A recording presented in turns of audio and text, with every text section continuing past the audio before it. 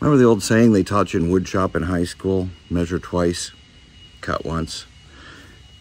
Kind of similar. Read twice, pour once. Right here, I have 2 bottles of fluid. They're kind of similar, and I mixed them up, and I'll show you what happened because of it. One is .4 brake fluid. One is power steering fluid. Now, thank Christ I did not put the power steering fluid in my brake system because it would be toast. But I did put .4 brake fluid in my power steering. It took about a month to notice it once I realized the rack was pouring fluid out at the end of the rack. Nothing you can do about it. There's no seam swellers in it. There's no seal swellers in brake fluid because you don't want your brake lines to swell. You don't want your brake pistons to get stuck and swollen. There's no lubricants really in brake fluid. I pumped the system dry. I flushed it 3 times. Yeah, no. So, new steering rack. So that's what we'll be doing today. And in the future, we'll be reading twice and pouring once. They're ridiculously similar if you don't, like, I just looked at the Mercedes, Porsche, VW, Audi, blah, blah, blah. On the bottom, it was a purple bottle. What can you do? Anyway, power steering rack, 2006 Cayenne, Touareg Q7, same difference. Doesn't matter if you have variable assist steering or the base steering like I have in mine. It's all going to be pretty much similar. The only difference is going to be an electrical connection. It's not super hard. I lucked out and found a rebuilt rack for 350 bucks cash, and the guy delivered it to my work. How much better can you get than that? Couldn't even find a used one at a wrecking yard for that price. So I just, you know, the car gods were smiling down at me as they were laughing at me. So anyway, we'll be back with this in a sec. Okay, so wheels off on the front, obviously. Jacked up from the regular jacking points, tires underneath as an extra mode of precaution. You're going to be lowering the subframe a couple of, like, an inch. I'll be taking the subframe bolts out, just the rear subframe bolts, lowering them to get access. I've lubricated the tie rod ends, and what I'm going to be doing is measuring from where the boot starts to where the nut is now, so that I've got my alignment as close as I can possibly get it. I'm going to have to take this into an alignment shop, obviously, afterwards, but to be as close as I can to drive there. I'm going to measure this distance here on each side and transfer it to, hey, want to see my rack? Look at this. So there's my rebuilt rack, and I'm going to transfer that measurement from here to here on this inner tie rod. So this has got all brand new inner tie rods, all new seals and bushings, new boots, 350 bucks, to be honest. You can barely buy the parts for that price. So, yeah, anyway, so the steering gear is on the driver's side, and the no steering gear, passenger side. If you have servotronic adjustable steering or the variable steering, there will be a little motor thingy attached here that will adjust the pressure on your steering, and there'll be like an electrical connection to it, and that's going to be the only difference. This has just got an in and an out, and that's it. I've took a piece of cardboard and put it around my return hose, which is the really, really flexy one from the reservoir, and put a pair of vice grips around it just to keep most of the fluid from coming out and dripping all over my head. I don't care about the fluid itself, I just don't want it all over me. And the last thing, put your steering wheel on the dead ahead center, steers or wheels before you take them off, make sure they're dead ahead. Steering wheel in center, pull the key out so it locks in place. So you have some reference point to start at, because you're going to be unhooking the steering gear where it hooks up to the what do you call it? Not the CV joint, the flexible joint, or the universal joint where it hooks up to the top of the steering gear there, all the way to the steering shaft. So you're going to be unhooking that, and then it's going to be able to flop around. So you want to just make sure it's centered. And make sure this rack is centered before you start. And it probably is going to come centered, pre-centered. I don't think it's going to. I'm going to try moving it left and right and see if there's a center point on it. I don't believe there is. I think it's centered as it is. But I'll just measure the boots, how far they stick out from the rack, and see if everything's kosher. So I'll be back in a second after I've measured and then loosened the lock nuts on the tie rods. Okay, so on your tie rods, both the flat spot on the tie rod where you hold the tie rod steady is going to be a 24, as will the nut. So I had an alignment done like a year ago. Hopefully this won't be too ridiculous. No, and they're not. I'm going to measure that nut when I take it out. As long as I don't move it, it'll be fine. And now we have to remove the lower tie rod bolt. I believe that's a 22, or is it a 24 as well? I think it's a 22 back in a sec. Okay, bottom tie rod bolt is a 22. I would suggest taking it all the way off so that the threads are, you know that the nut's going to come off the threads. If you don't, once you loosen the ball joint, the taper might not hold the nut in place.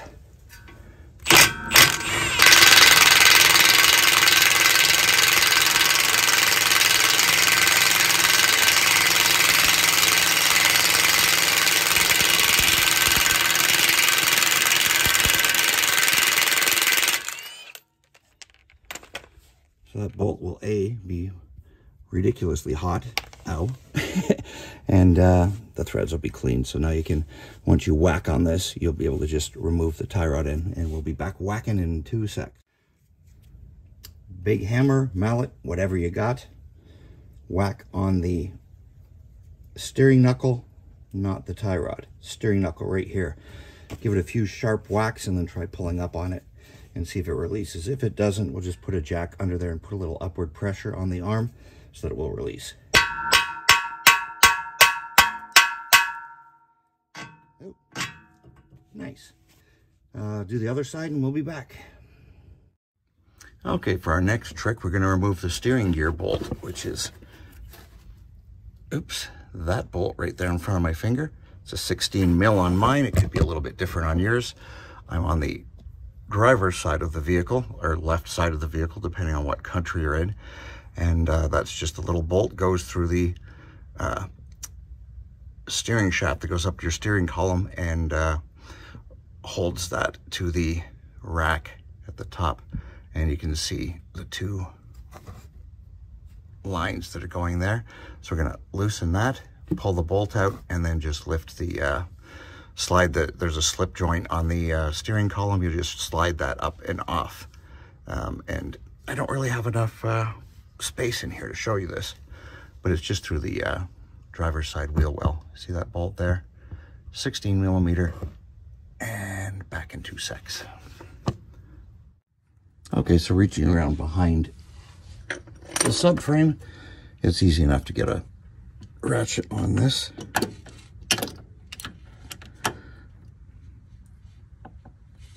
Shouldn't be on there too tight, and it's not. I might as well just keep filming. Yeah, sure, use a flexible head ratchet down here. Oh, come on. Like I said, it shouldn't be remarkably tight. I don't think it is. I'm just...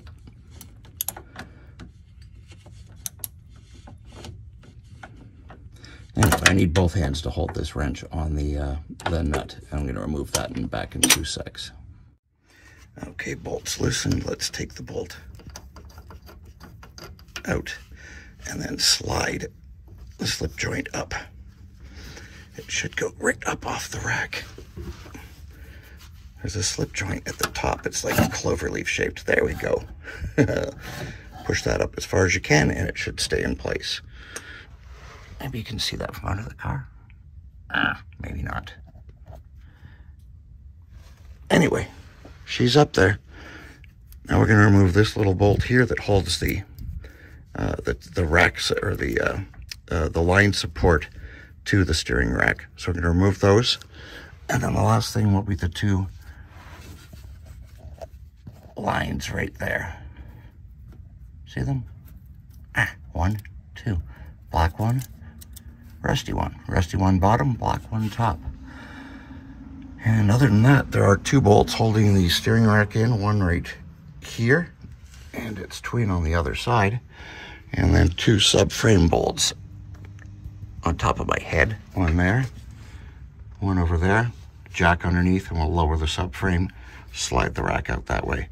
But first we have to get those, the little rack support bolt or the line support bolt and the 2 lines off. I'm not sure the line size, but this looks like a 10 if you ask me. Back in a sec. Okay, now for the 10mm line support bolt. Oh, edgy.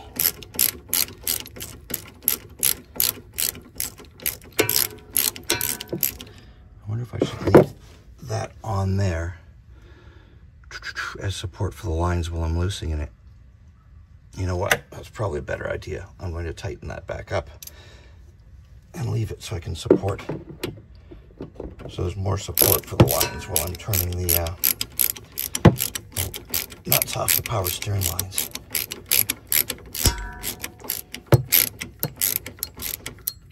That would be a better idea. And let me be back with a line wrench. Okay, so let's find the size of these. I'm shooting at a 17. Are you kidding me? Well, that's not extremely tight. Thank God. Okay, so that's the lower line. Just gonna back and forth to make sure it's nice and loose. It doesn't have any tight spots. And, oh, the top one. Huh.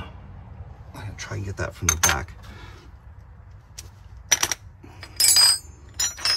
So if you have a line wrench, they're always the best to use. A line wrench is like a closed-end wrench with a little bit of an open end, and they're always 6-sided, and so it makes it a better purchase on the bolt. You could also use a duck's foot or crow's foot, whatever people call them, which attaches to it. This one's a 3/8 inch, so it just attaches to a socket, and then you turn it like a socket. Should. I'm gonna leave you guys running while I do this.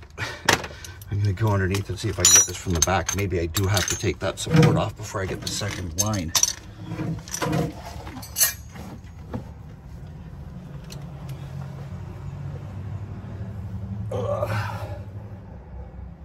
Bear with me while I get at this from underneath. I'm gonna try the duck foot first. I believe they're the same size. Yep.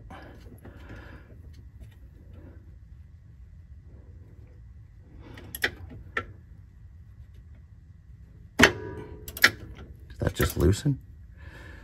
No. Tell me that just loosened. Okay. Makes no sense that I'm not getting screwed on anything today. How does that make sense? Where'd my 17 go? See if I can loosen this by hand. Is it that loose? Oh my God, you're kidding me. Come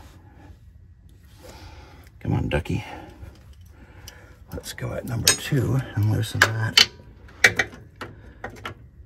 I hope my fat head's not in your way. I have no way of telling. If it is, throw something at me. Oh, I need to start at the bottom.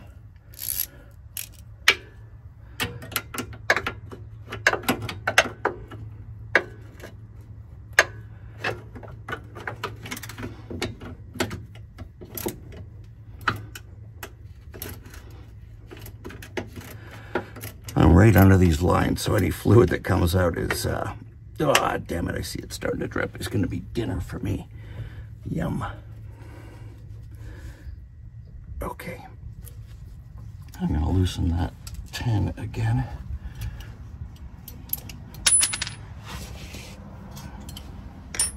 Come here. Why did I put you just out of harm's reach? Sorry. Don't stand so close, damn it. Oi.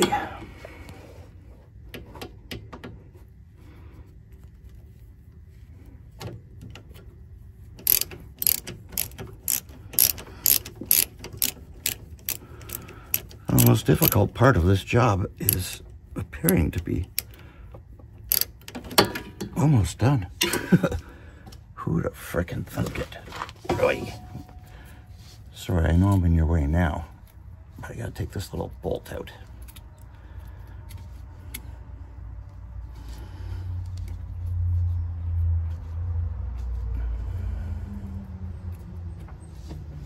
Okay, little holdy bolt.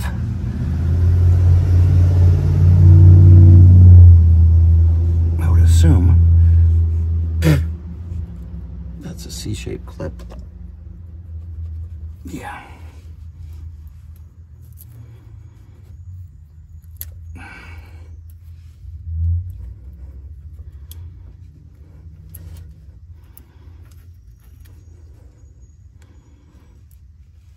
Okay, I'm going to finish removing these, and I'll turn you guys off so you don't have to share the pain of watching this.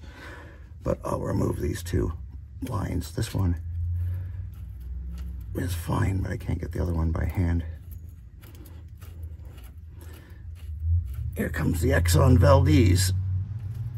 Bad reference. Most of you aren't old enough to remember what the hell that is.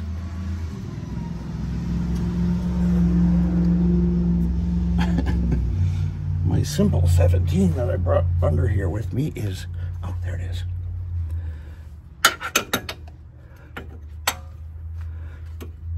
I was gonna say nowhere to be seen, but I just found it.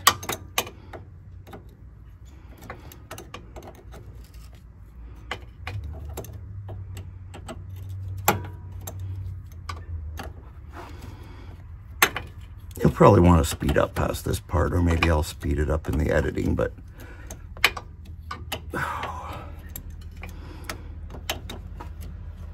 I edit about as good as a chimp plays video games. Actually, they're probably pretty good at video games. Never mind that. I'm worse. Whatever worse than that is, I'm worse.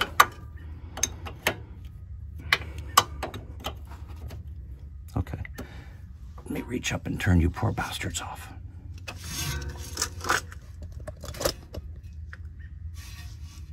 I can't find that button.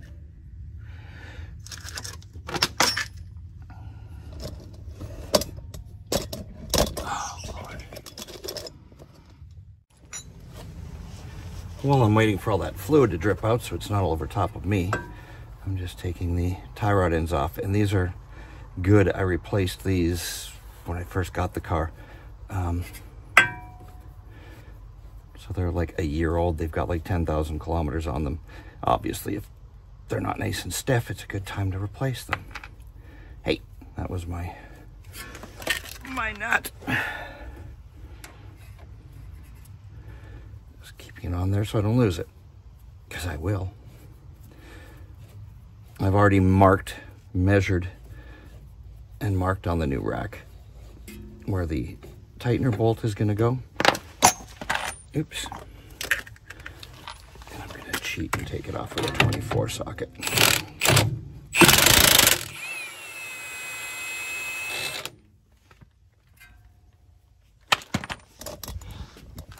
And I'll just go lightly screw this one onto book, the new rack.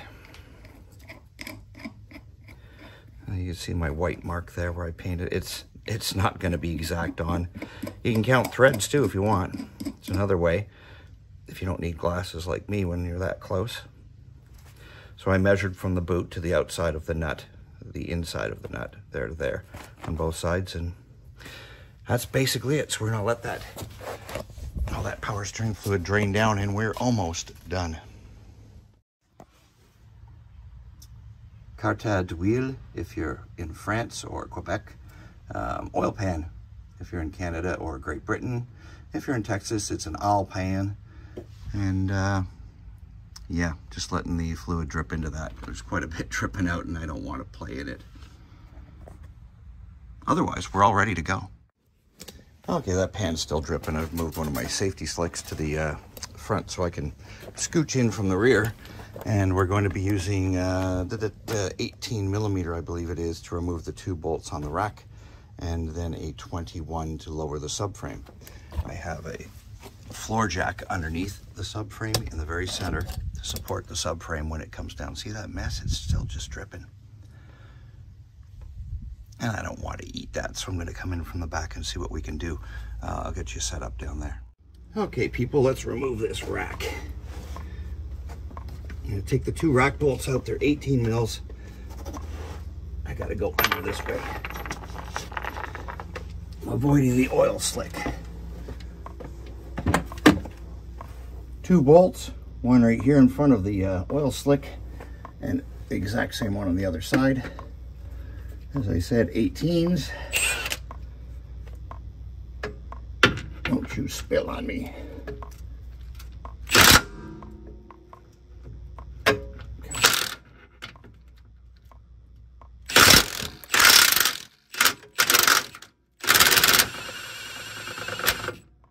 Oh wait, is there a nut on top? I didn't even think to check. Well, of course there is. There's another 18mm bolt on the top, I think.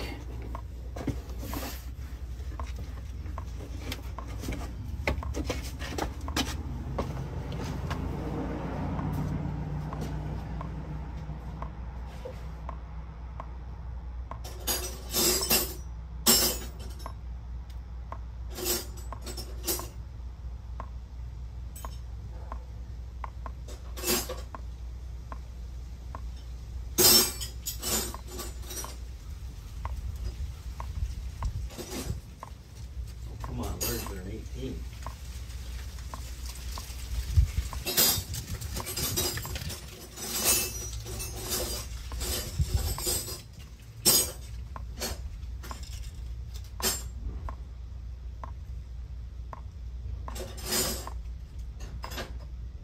How far is this find an 18? Come on. It's got like 100 of them. There's an 18.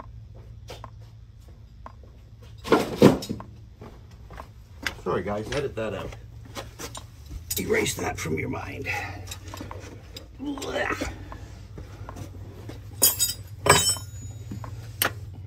On top there's a, yeah, it's an 18.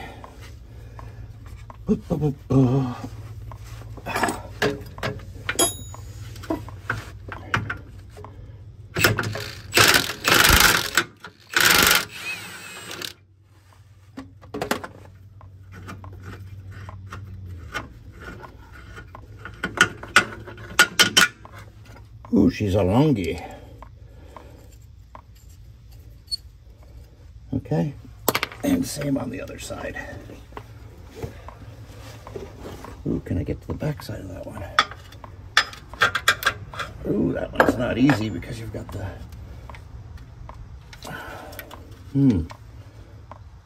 Oh, snaggy time. So the front drive shaft comes in. It's very close to the top of this bolt on this side, this nut. There might be another way from the front, maybe. Doesn't look like it.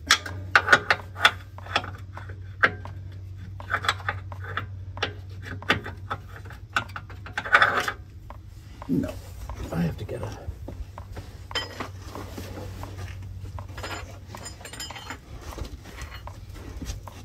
get a regular 18 for the other side, not an offset. Okay, so on the passenger side, you can access that bolt straight on top of the rack back over there. You can't really get it from the back. You can get a wrench on it from this side and then squiggle under and take the whole bolt out, and then 2 10 mils for the 2 little shields on the dust boot that shield it from the evil of the catalytic converters. So I'll take those off. I won't bother filming that because you've seen the one side come out, the other side's the same. Just a different position. And this is the position. Okay, passenger side bolt is now out. Not that tough once you find the angle, which is, again, from this side. Little heat shield is off. And the rack is essentially loose. And now these big subframe bolts, the 2 back ones, we're going to loosen with our floor jack still, of course, holding the subframe up.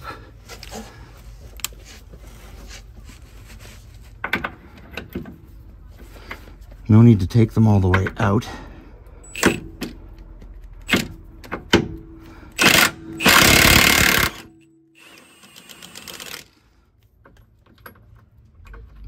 Guess I'm gonna lower them about, and let's see how far this comes out. Leave a couple threads in there for, whoops, safety. So, get in there. And plus it's gonna be a bitch to line up if we don't. So there's one. I'll go to the other side. You'll be able to see me through there, and I'll take off the other one.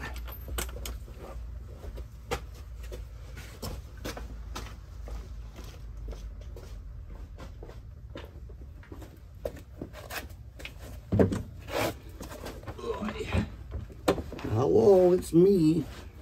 Oy. Come on.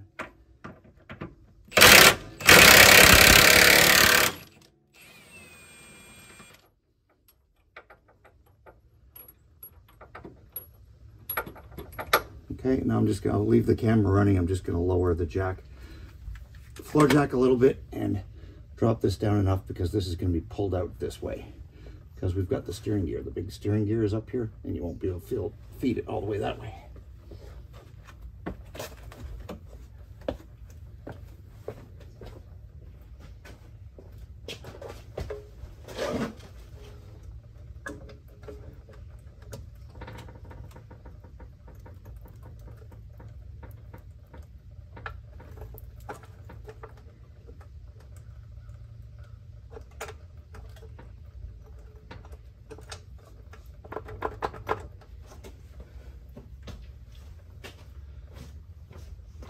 How much room did that give us?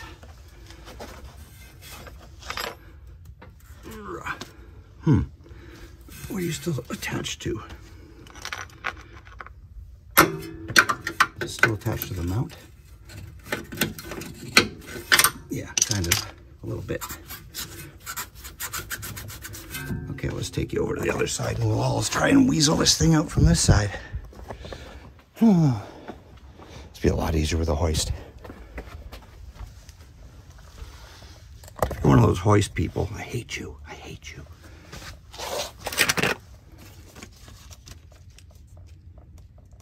Oh, my flashlight's dead. Getting another flashlight. Okay, so now we want to remove, oh, they partly popped off. Pull these two lines away. And their little safety clip thingy-madooey. If it stays attached, it stays attached. Let's just move them out of the way. Uno. Dos. Come on. Remember, Rusty's on the bottom. He likes the bottom. Dirty Rusty. Dirty boy. Oh, what else do we have here? What am I missing? Oh no, that's the line. Okay, so I should just be able to pull this sucker out. I'm gonna set you up and we'll start yanking. Sounds great. Okay, needs must, so I might have to get in your way here. Hopefully not. We'll see what happens. Oh, I was expecting that to give up a little bit of a fight like the other side. So we've got to rotate. We've got the knuckle that goes up to the top. We got to rotate that down. Somehow. What are we touching? What are we touching? I should go underneath. Feel a lot easier from under there, and then I won't be in your way.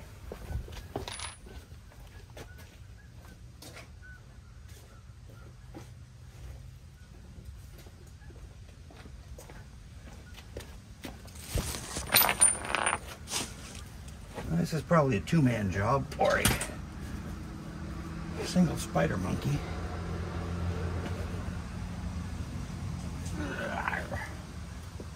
Okay, baby. Time to evict.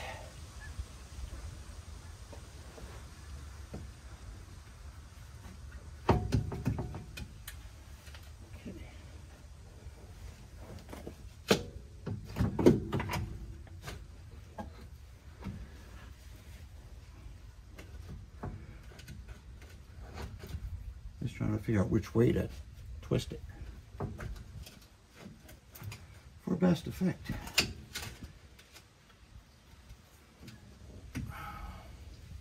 Can't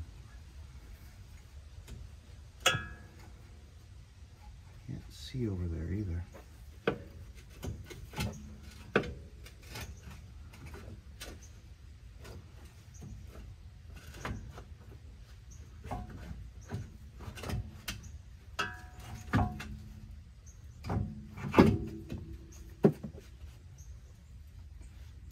I believe I'm gonna have to lower the front subframe bolts the tiniest bit, because I'm not loosening the rear subframe and taking weight off of it isn't bringing it down very much. To be honest, it's not giving me much room. I don't think I've got enough room.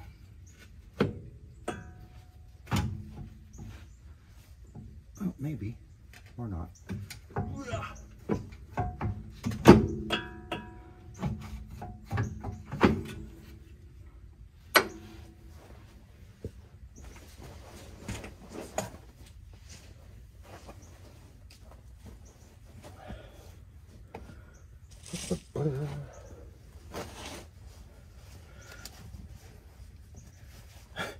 Should have thought about the watch a little earlier, huh?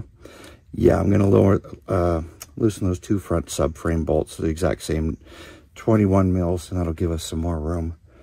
I think that dropped maybe a centimeter at the back. That's just not enough room to get it out. I hope it helps. Back in a sec. Okay, guys.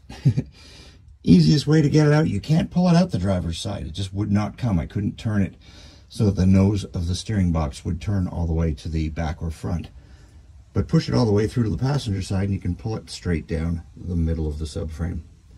And this is going to come out now, and we're going to reverse and go back in. Any weird stuff that comes up, I'll let you know. But other than that, it's just going to be putting everything back together, and I'll get you torque specs. Okay, all done. There's no weirdness to putting everything back in. Everything just went back together the same as it came apart. Old rack, new rack's in. Obviously needs an alignment. Bleeding the power steering system. Throw a whole liter in there, or quart in, and then, well, the car's still jacked up. Crank the steering wheels back and forth to try and pump any air that's in the rack out of it. Then once you've got it, it'll suck the fluid down in, and then just keep filling and filling, and then eventually start it still, wheels up in the air. Go back and forth till you pump all the air out of the system so there's no bubbles coming out anymore.